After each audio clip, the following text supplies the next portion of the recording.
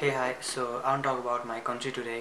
अरु देशहरु बन्दैछ तर हाम्रो देश बन्दैछ. मलाई पलिटिक्सको बारेमा धेरै त्यति थाहा त छैन है, तर जुन मेरो अहिलेको भ्यू छ त्यो भ्यूले गर्दाखेरि I know that politics socks. म कुनै पार्टीको सपोर्टर पनि हैन, किनभने यो पार्टीहरु भने सब देश बनाउने पार्टी हैन, यिनीहरु देश बिगार्ने पार्टीहरु. सो के अहिले जुन किसिमले बन्द भइराछ, what do you think it is? या बन्द हो, ओके, स्कुल जाने स्टुडेन्टहरुलाई बन्द भने बन्द रमाइलो छुट्टी जस्तो लाग्छ. Is it really good? त्यो सोध्ने कुरा हैन.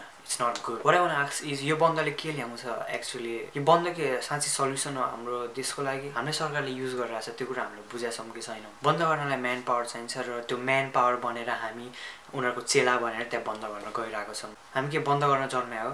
हामीलाई के बाबुआमाले ल छोरा ठुलो हो, ठुलो भएपछि त बन्द गर्नुपर्छ, बन्द गर्न जा भनेर हामीलाई के बाबुआमाले हुर्कायो बन्द गर्नको लागि? हामी बन्द गर्न त जन्मे हैन होला. हामीले बन्द गर्न जन्माको हो कि हामीलाई पढेर ठुलो मान्छे हुन भनेर हामीले जन्माको हो? हामी खै खुब पार्टीहरुलाई सपोर्ट गर्छौं, खै त्यो पार्टीहरुले हामीलाई के ल्याएको छ यत्रो वर्षदेखि? खै के नै ल्यायो र हामीले त्यो पार्टीले हामीलाई के दिएको छ अहिलेसम्म? ओके ल, पार्टीलाई यो नेता सभासदहरुलाई ब्लेम नगरौँ, ओके, किनभने यु नो एउटा कोट छ नि, मान्छेहरु मर्यो भने स्वर्ग जान्छ रे, अनि राक्षसहरु मर्यो भने नेपाल आएर सभासद बन्छ रे, अनि भित्रको बन्छ संविधान. देश बन्द गर्न जानुको सट्टा हामी देश बनाउन जाम न. अहिले जति जना मिलेर बन्द गरिरहेछन्, सडकमा ओर्लिएछन् बन्द गर्नलाई, त्यो भन्दा त्यति जना मिल्यो भने त हाम्रो देश उहिले बनिसक्थ्यो होला. देशको हामी एउटा सिटिजन भएर अर्को सिटिजनलाई दुःख दिइरहेछौँ.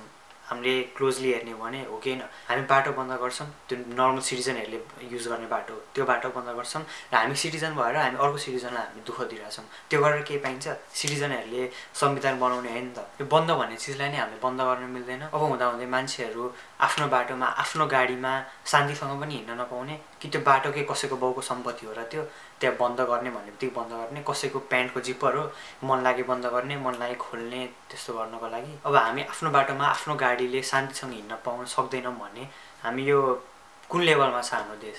सोचौँ न हामी एकपल्ट आफै. खै एउटा अस्ति कुन चाहिँ बोकाले भनेको थियो रे नि, नेपाललाई स्विजरल्यान्ड बनाइदिन्छु भनेर. खै कहाँ बनायो स्विजरल्यान्ड? खै इराक र इरान जस्तो बनाइरहेछ. खुब 4 वर्षमा स्विजरल्यान्ड बनाइदिन्छु भनेको थियो. 2 दिनमा इराक र इरान बनिसक्यो. हाम्रो देशलाई एमाले, माओवादी, कांग्रेस चाहिने हैन. हामीलाई एकजना त्यो मान्छे चाहिन्छ जसले हाम्रो देशलाई राम्रो ठाउँमा राम्रो लेभलमा ल्याउन सक्छ. एउटा सत्य लिडर चाहिन्छ हामीलाई. ओके, एउटा क्वेशन सोध्छु म, स्पेशली त्यो बन्द गराउँदै हिँड्ने मान्छेहरुलाई सोध्छु है. जुन पार्टीलाई तिमीले सपोर्ट गरिरहेछ, जुन पार्टीले अहिले बन्द गरिरहेछ, हो त्यो बन्द गर्दाखेरि तिमी बन्द गर्न जान्छौ, त्यो पार्टीको नेताको छोराछोरीहरु आछन् तिमीहरुसँग झण्डा बोक्दै बन्द गर्ने? आज सपोज माओवादीले बन्द गरेछ भने प्रचण्डको छोरा आछ तिमीहरुसँग, आज मेरो बाउले बन्द गरायो जाम बन्द गर्न भनेर झण्डा बोक्दै आछ. एमाले कांग्रेसहरुको लिडरहरु आएको छ तिमीहरुसँग, आज मेरो बाउले बन्द गरायो जानुपर्छ भनेर आछ तिमीहरुसँग? आछ? छैन. हेर उनीहरुलाई, उनीहरु कहाँ छन्? उनीहरु पढिरहेछन्, विदेश गएको छन्, उनीहरु आफ्नो फ्युचर बनाउन बिजी छन्. अनि हामी आफ्नो देश हामी देश बनाउनलाई ओर्ले हैन, त्यो देश बिगार्न गइरहेछौँ हामी बन्द गरेर. हामी तिनीहरु आफ्नो फ्युचर बनाइरहेछन्, हामी आफ्नो देश बिगारिरहेछौँ. अब तिनीहरुको आफ्नै छोराछोरीहरु आएको छैनन् भने अनि हामी चाहिँ के तिनीहरुको बाउको नोकर हो हामी बन्द गर्दै हिँड्नको लागि? बन्द गर्नु भन्दा बरु सोशल सर्भिस गरौँ न. एटलिस्ट कसैको मुखमा स्माइल त आउँछ.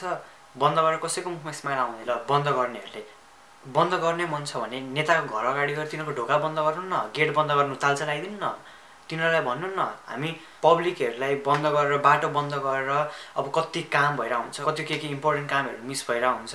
अब हामी आफै सिटिजन भएर अर्को सिटिजनलाई हामी दुःख किन दिन्छौं? सिटिजनहरुले संविधान बनाउने हैन, नेताहरुले बनाउने, सभासदले बनाउने हो. गएर तिनीहरुको ढोका बन्द गरौँ न. किन बाटो बन्द गर्ने? त्यो नेताहरु के बाटोमा बस्छन् त्यो हेर्नको लागि? उनीहरु भने मज्जले उनीहरु त आफ्नो घरमा टक्क सोफामा बसेर टिभीमा हेरिरहेछन् हामीले सब गरे नाटकहरु. किन बन्द गर्ने?